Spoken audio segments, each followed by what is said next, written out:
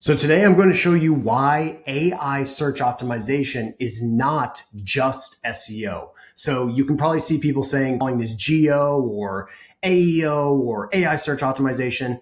Honestly, I don't really care about the acronyms. All I want to tell you today is that just doing traditional SEO does not guarantee performance as far as your brand being mentioned in AI generated responses. I'm going to show you a real life example here. So now I just want to add one clarification here. There is nothing wrong with ranking well in traditional search. In fact, you should do it because it greatly increases your odds of showing up as a citation, greatly increases your odds of at least getting that brand mentioned, but it's not the only thing that matters. Okay. It's one thing that matters among many other things. Okay. So what I want to show you is this is something I did just to kind of prove this concept. I added up all of and by the way, the ones just represent that they are present. It doesn't mean the position that they're in. Okay. This total is the amount of mentions they have across the LLM specifically. So I only added up AI products essentially. So from this column all the way over here. Okay. And what's interesting is you can see that Chesterfield Service does well. It shows up in, these three search engines and also shows up well in many of the LLMs as well. Okay. So there is that one that does correlate pretty well. Okay.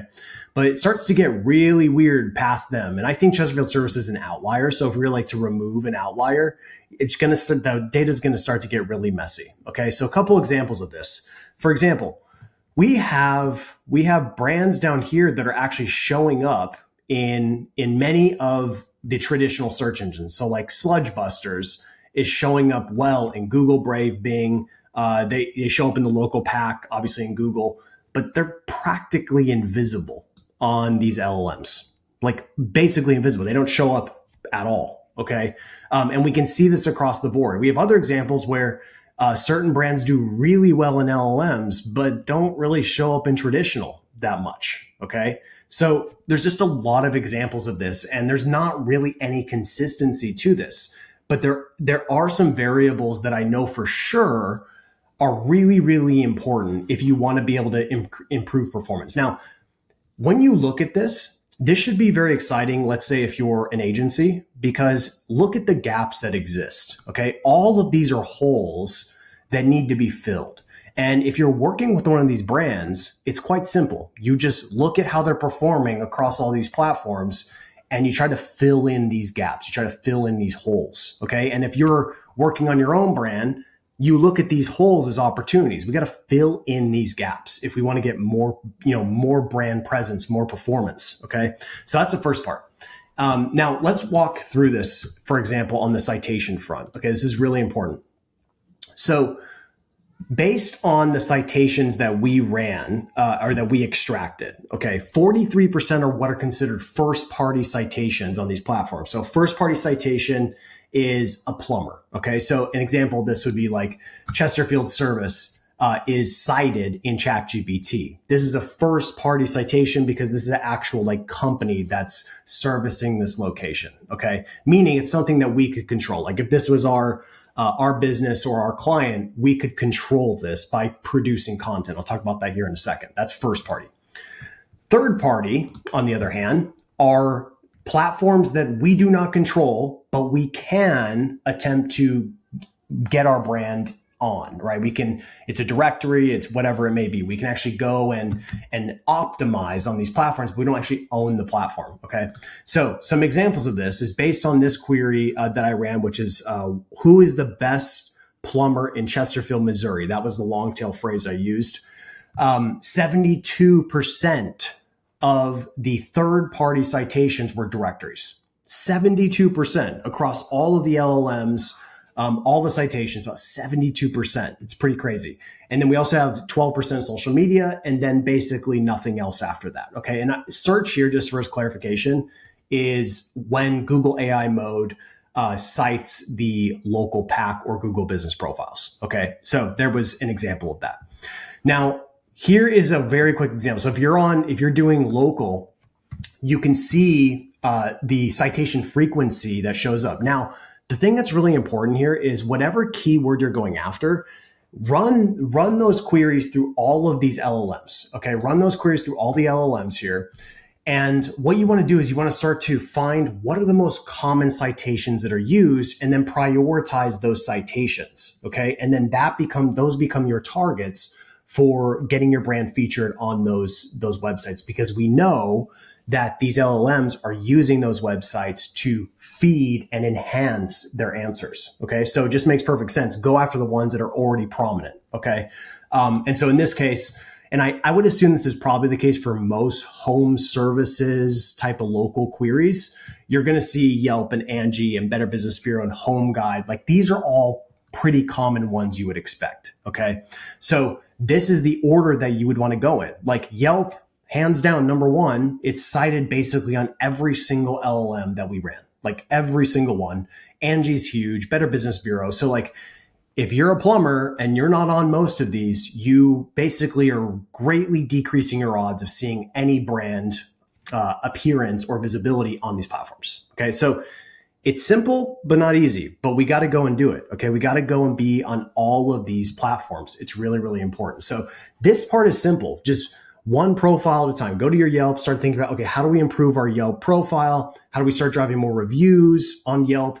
Then we go to Angie. Okay, how do we optimize this profile? How do we enhance it? How do we drive more reviews on it? You just keep doing that one after another. Okay, that's all you have to do. And then Reddit and the other ones is a little bit different strategy. As far as the directories, it's pretty straightforward. Enhance the profile, make it more relevant, and drive reviews. Pretty simple. Okay. Now, the other big part here is on the first party signals. Okay, first party signals are really important, meaning you can go and actually build out these landing pages. And these tend to get cited quite frequently.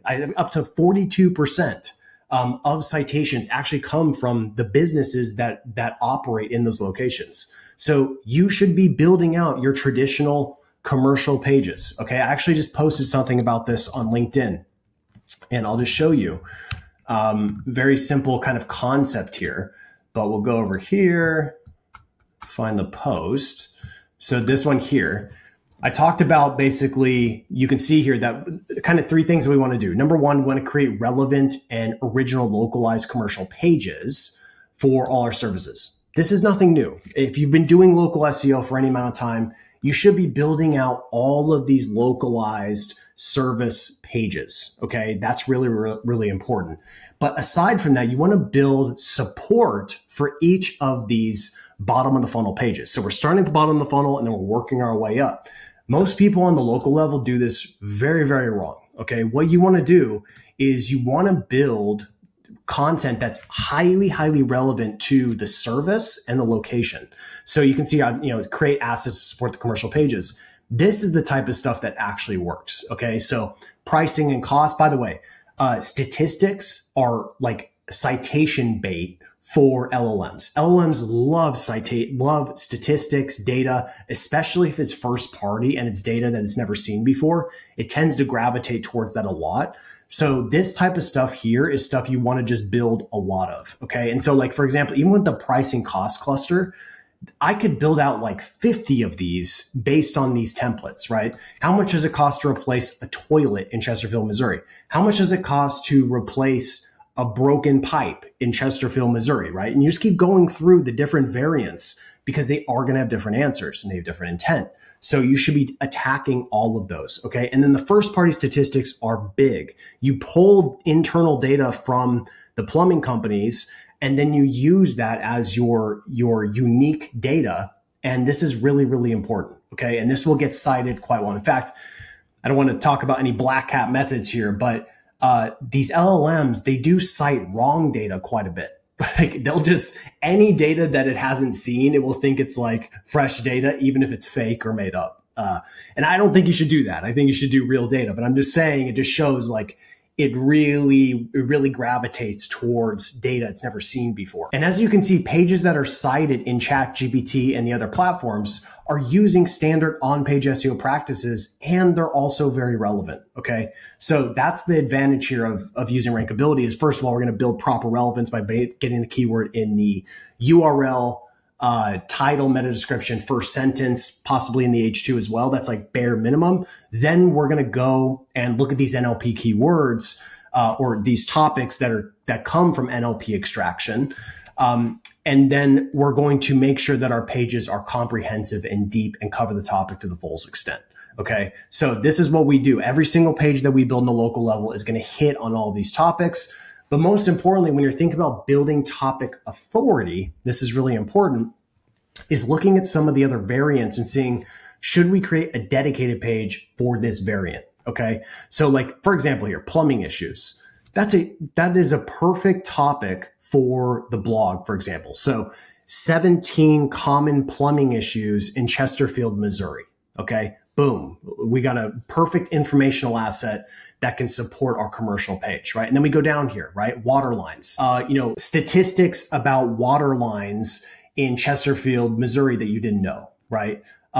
Or leak detection. I mean, we go on and on. Creve Coeur, we could build a dedicated page specifically for Creve Coeur, a dedicated page specifically for St. Louis County.